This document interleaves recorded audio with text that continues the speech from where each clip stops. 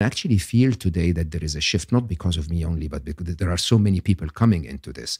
There is a big shift now between employee satisfaction and employee happiness, between, let's just work on mental health and actually let's work on happiness and so on and so forth. It seems that the world is getting it, that we're not supposed to be grinding ourselves and giving away our lives for things that we think are going to make us happy.